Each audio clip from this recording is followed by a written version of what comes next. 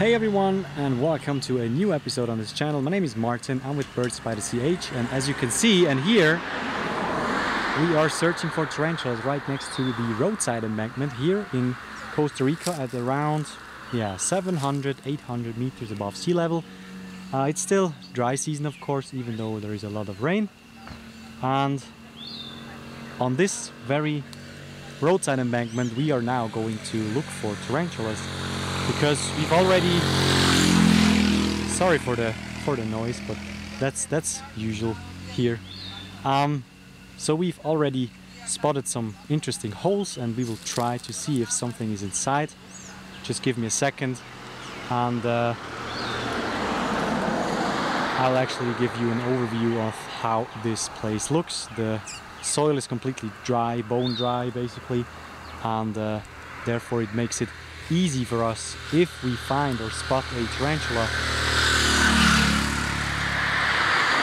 that we can actually tickle her out easily. Well, in this shot you can see the clay structure. It's very orange, and that means the structure itself is quite ideal to dig burrows, since when it's wet or rainy the soil gets easy to manage and dig a new hole for the tarantulas. And when then the sun is coming up in the higher temperature months within the dry season, then everything is bone dry and the tunnel the spider burrowed is stable, rock solid, and therefore they have the best protection. So they usually wait till it rains and then try to create a burrow.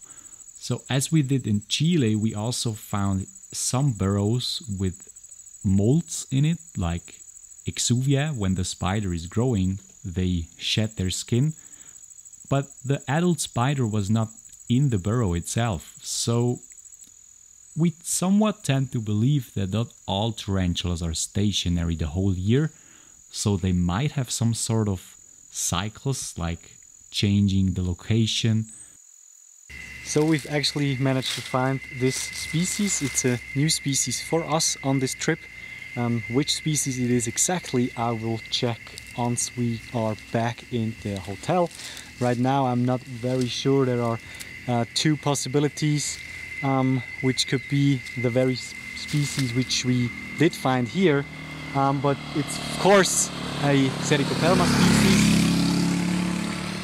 But it's for sure a Sericopelma species because the coloration itself perfectly matches to the Sericopelma species we've seen in Panama about a few years ago, and of course the ones we do have in the pet trade.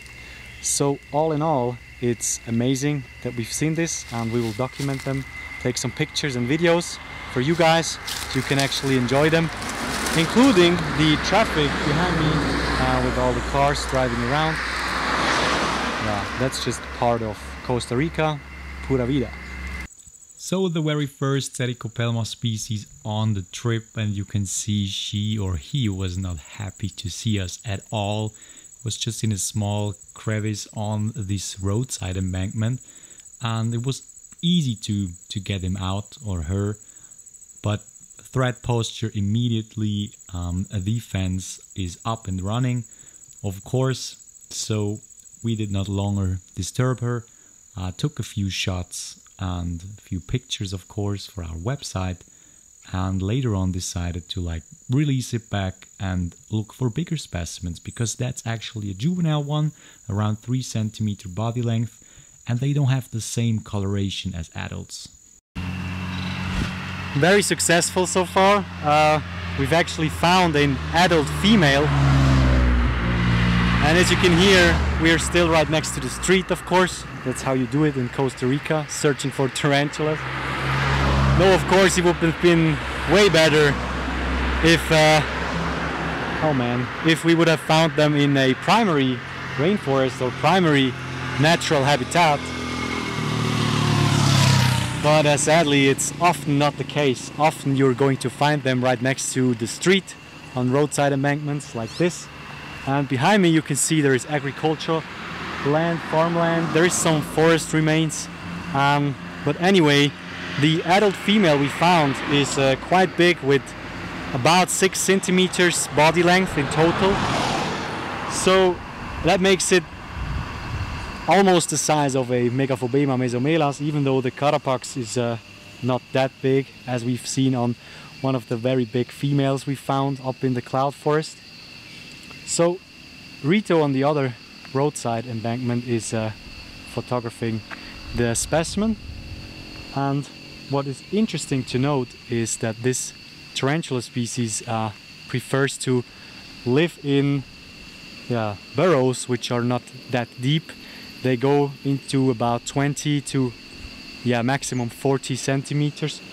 So smaller burrows, or not that deep of a burrow, is always better for us, because we're able to see the spider when we're tickling the spider rods, and they actually don't have a chance to like go very deep, like 50 centimeters or 100 centimeters deep into the ground, where we can't actually see them anymore. So that's preferable for us. We can tickle them out easily. This is the first and hopefully the last video with so much car noise. Usually we're not on the main road.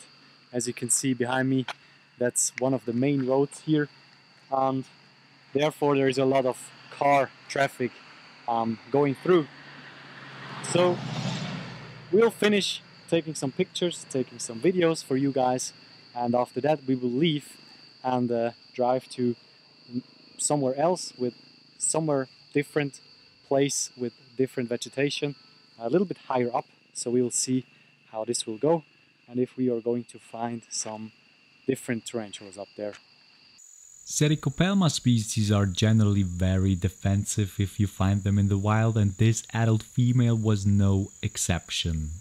At the moment she's chilling right there on the ground. We were taking some pictures, but most of the time she was in a threat posture, letting us know that we should just go over and leave her alone.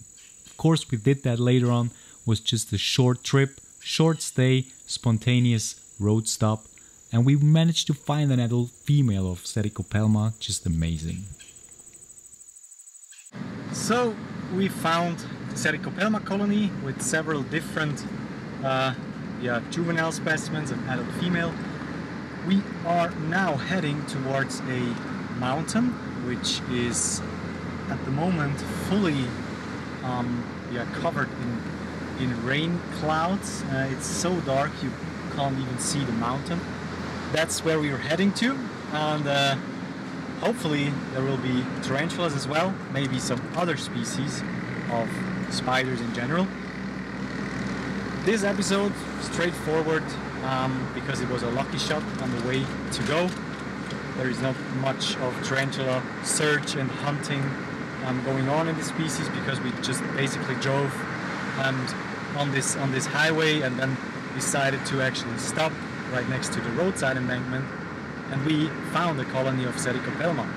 So luckily we were lucky the first time actually in this trip. Without any effort we were able to document tarantulas, and that's all for it. If you've liked the episode, if you want to see more videos like this, see us traveling in the wild, in the nature, searching for tarantulas, then leave a comment down below, and also make sure you thumbs up the video. And if you would like to see more tarantulas from around the globe somewhere, then make sure you watch all the other videos we have on the channel, and make sure you subscribe so that you get notified when there actually is a new video from us. That's for it, and enjoy the rest of your week. Caloretti. Smash that like button! Smash that like button and subscribe!